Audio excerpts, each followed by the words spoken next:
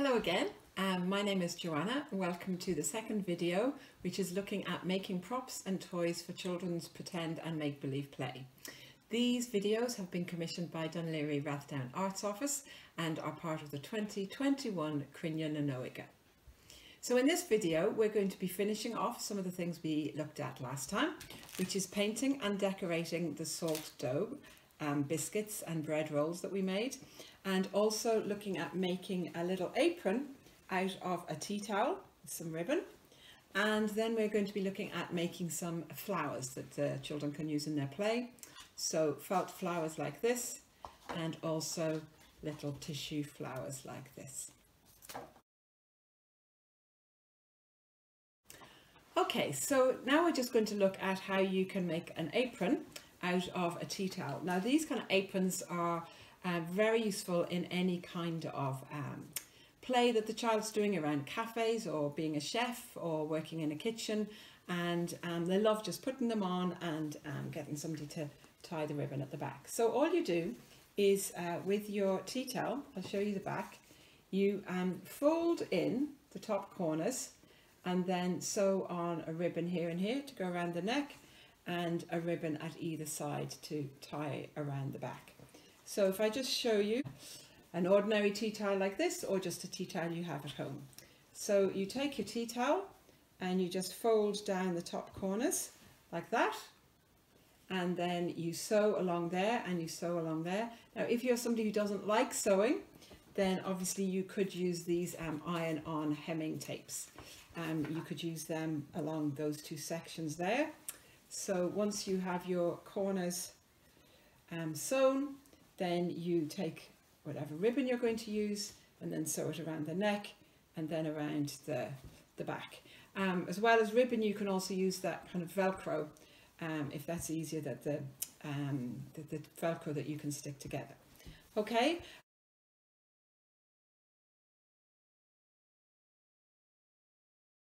Now we are going to look at decorating the salt dough food that we made in the first video. So this is the salt dough food that I made in the first video, and I've had it out air drying for a few days. Now it's drying quite well, but it's not quite dry yet. If you look underneath, it still squidges a little bit. It's still soft to the touch, and you can see it's a slightly different color. So that needs to take a few more days to dry. Now these are ones that I made quite some time ago, and you can feel when I touch them there's nothing squeezing. I can't feel anything at all, and they feel dry and almost brittle, but they're solid, but they feel very firm.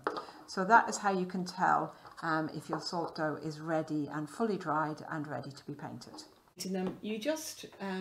You can just use very ordinary poster paints. So I've been using mostly a combination of this kind of mustardy colour, a little bit of brown, and then some white.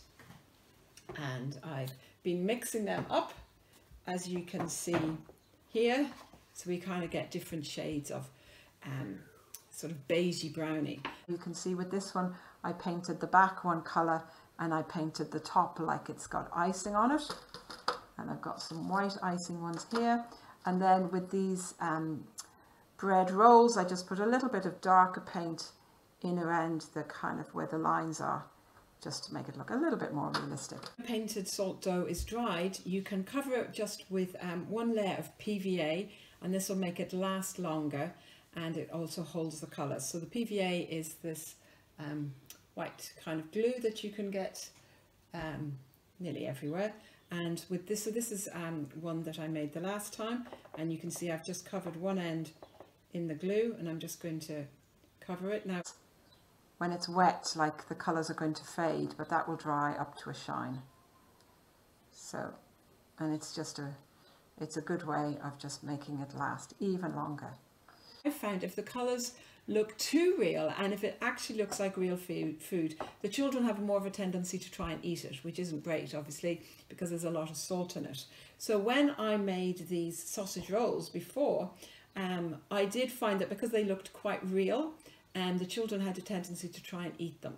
So when I went to make my donuts and biscuits, that's when I started covering them with glitter and shiny paint, because they're very clearly now toys and they're not for real eating. And then we can do the pretend. Yum, yum, yum, yum, yum, yum, yum.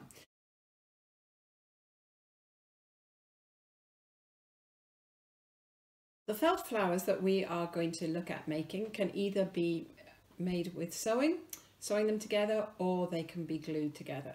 So I'm going to show you how to sew them first, and then I'll show you how to glue them. And so what you need for this is you need some felt in some different colours. You will need some of these sticks that you get from a garden centre. These little pots. Again, you can get them in the garden centre. That's for planting the finished flower in. When they're finished, you put a little bit of modelling clay in the bottom, and the children can plant them like this, and they enjoy doing that. And then you need a button. So as you can see from some of these I've made here, you can get some just plain coloured buttons, or some of these dotty patterned buttons look nice as well.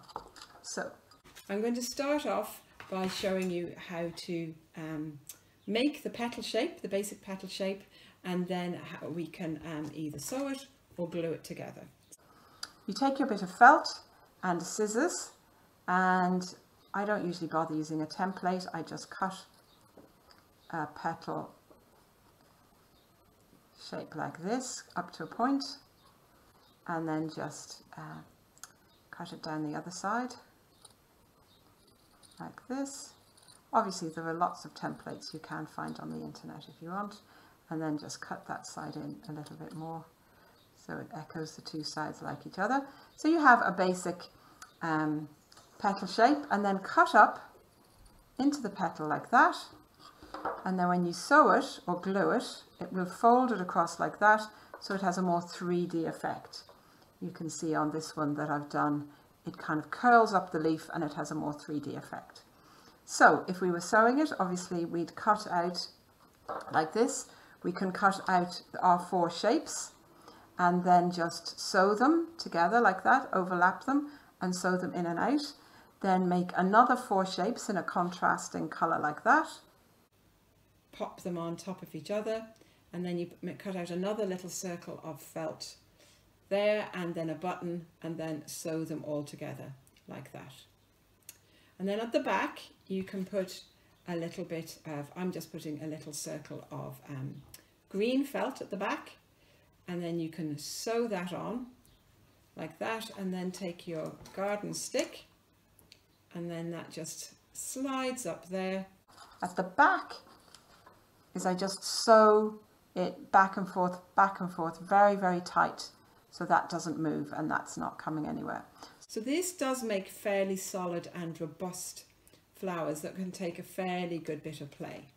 So when you're making the leaves, just again fold your felt in half using a green like this, fold it in half, but then this time your leaf shape, your petal shape, up like that, and then down the other side.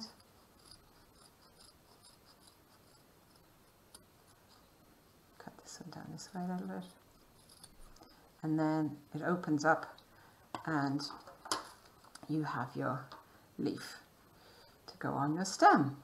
If you were going to make the flowers but glue them rather than sew them, it's very similar. So you cut out your petal shape again, but this time rather than sewing it, we're going to glue it.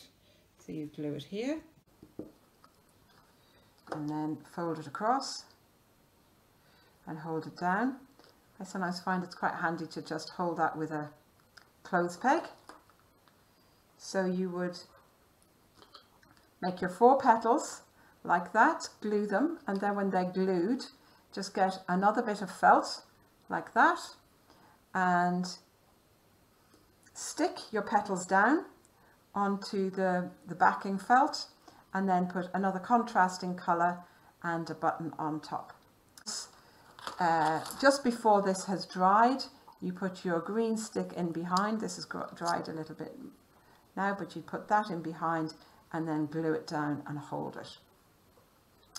And then when you're gluing the leaves, what I thought would be the easiest thing to do is to cut out your leaf shape, put it down, then get your stake, put the glue here, and then put it down, and then just cut a little section of felt like that, and then glue it across like that.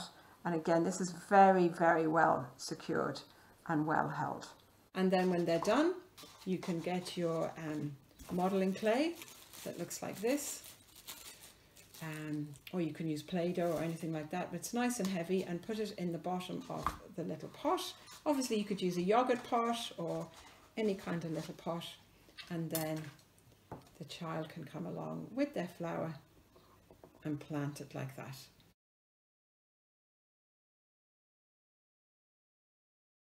So now we're just going to look at a way of making some very simple flowers very quickly, just using tissue paper and pipe cleaners.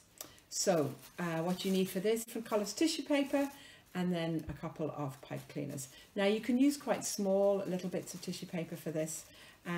Basically what you want to do is just have them cut into squares, but some of your squares can get a little bit smaller for the centre of the flower. To fold them concertina-like up and down. So just lay that one in the middle, the tissue paper like this, and then we're going to fold like this